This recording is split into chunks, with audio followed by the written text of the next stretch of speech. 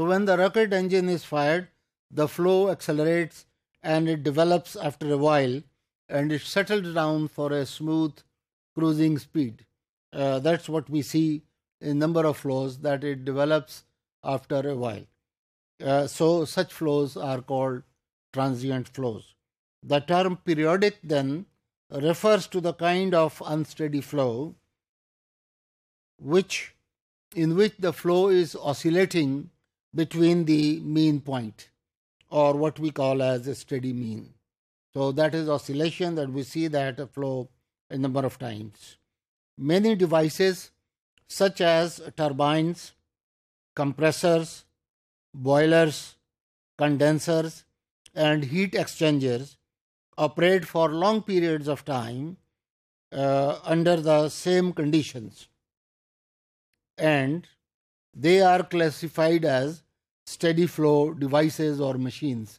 So as we have seen, that in such flows which remain in the same form after long time, after even running for, let's say, 3 hours, 4 hours, or whatever length of time we make them use of them, then, and they don't change, the flow doesn't change, they continue moving in the same way, then the type of flow is known as steady flow.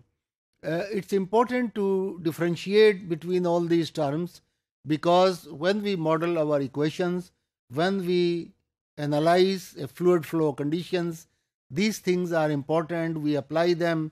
They have very significant effect on how we choose boundary conditions, how we choose other initial conditions on solution of equations, which is going to predict the flow conditions after, let's say, some time t. So these differences, if we understand the physical phenomena properly, then its mathematical modeling and its solution also becomes that much clearer, accurate, and better. Note that the flow field near the rotating blades of a turbomachine is of course unsteady, but we consider the flow field rather than the details at some locality when we classify devices. It is something like this. Let us say, for example, if a fan is rotating, then in the neighborhood very close to the fan, the fluid flow condition will be different. But overall flow of air at a certain distance and after a while will be moving in a rather smooth manner. So these things are overall consider the condition, and in where there are some problematic area, we keep it out of our consideration.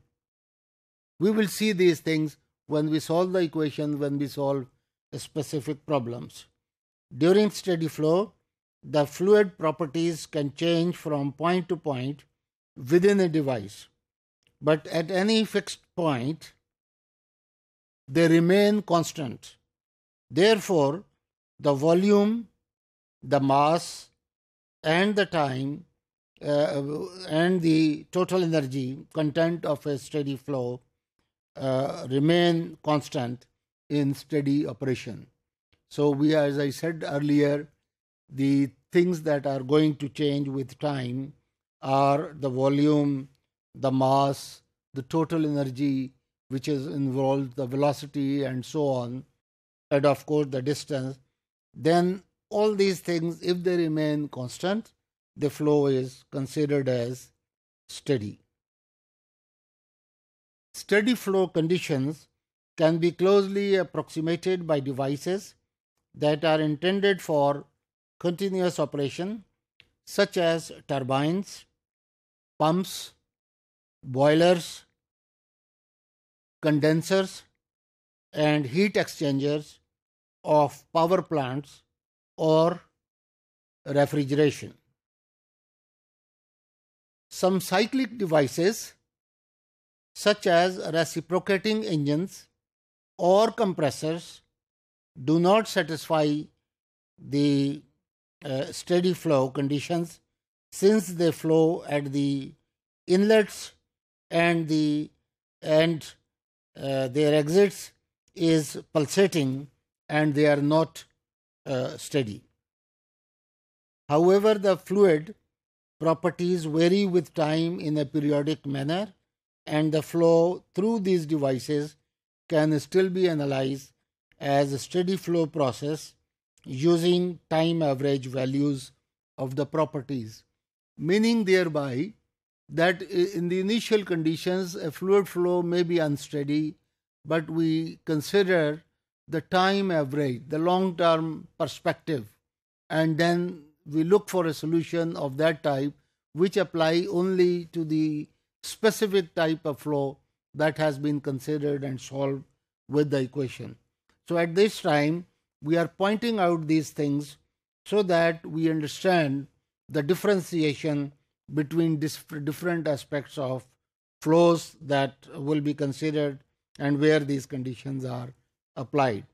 Most of the analytical and computational examples that we shall be discussing will deal with steady or time average flow, although we occasionally point out some relevant unsteady flow features as well when appropriate. So most of the time, or in practice, most of the time that the problems that we consider are steady. That helps us in two ways. Well, one, that is the reality in the situation, and also when with time the velocity vector or density or some other things become zero, partial work with time, then it becomes easy to solve complicated mathematical equations that we have to solve and also to predict the flows.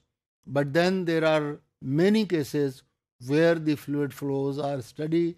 It is then difficult to even solve them because it adds a level of difficulty in the equations of motion and their solution.